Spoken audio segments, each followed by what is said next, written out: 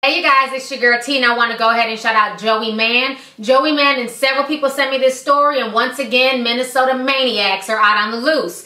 I swear I cannot wait to get up out this state. There's always some fuckery going on. So what's going on now is that there's this 17-year-old boy. His name is David LaDue, and basically he has been arrested because he was plotting on killing his parents and shooting up his Waseca High School. So what happened is that there was this really vigilant woman. She was doing dishes and looking at her backyard when she noticed this strange boy cutting through her yard. And she said she just felt like it was really weird because there was a bunch of mud puddles and he was just walking through the mud puddles and he was like focused. He was so focused and walking towards the mini storage. So she said something in her spirit just didn't sit well with her, and she decided to call the police. And I say, I thank God that she did. When she called the police were there to meet him at the mini storage, where they found all types of ammo, and they found the whole plot for him to basically blow up his house, blow up his school, kill his parents, and kill a bunch of kids that were going to school with him. This story is just really, really disturbing. I'm going to go ahead and play you guys a news clip right now, and then I will come back with the rest of my commentary. He looks like your average teenager strumming his guitar, but tonight prosecutors say they want to try 17-year-old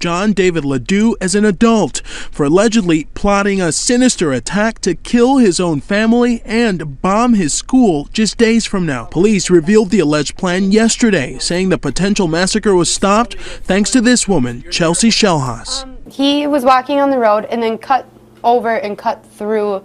LaDue allegedly amassed an arsenal in a storage facility, and this Tuesday he was heading there when Chelsea Shellhaas saw him cutting through her backyard and got suspicious. He was trying not to be seen, but he made himself look suspicious by not trying to be seen. Police say LaDue had sketched out every detail, planning to kill his mother, father, and sister and start a fire to create a diversion for law enforcement. And then he would end up here at Waseca Junior and Senior High School to carry out the rest of his attack. He intended to set off numerous bombs during the lunch hour, kill the school resource officer as he responded to help, set fires, and shoot students and staff. She called 911 and police soon arrived and found the teen in the storage locker. Officers observed materials in the storage locker which were consistent with bomb making. LaDue admitted to placing explosive devices at a school and at a park earlier this month in what he said were practice runs. Tonight, Chelsea Shellhaas is being hailed a hero. Your quick thinking may have saved lives. How's that feel?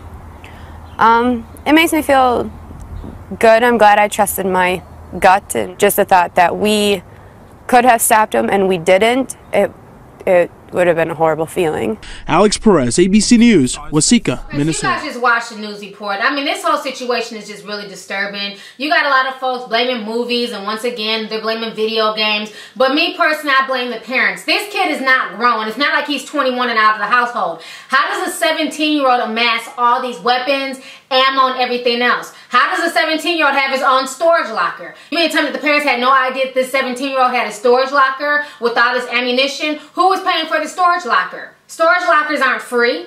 You know, that's the problem. You got too many kids out here just being left to their own devices, being left to their own free will. The parents are not following up on them. The parents aren't checking up on their kids. Person, I would bet that his parents probably have a whole arsenal of guns and ammo and everything else. So they probably didn't think anything else when their son started collecting guns and ammo. You know, this is just really scary that this kid had all this firepower, and he literally had enough firepower in that garage to literally massacre the entire school.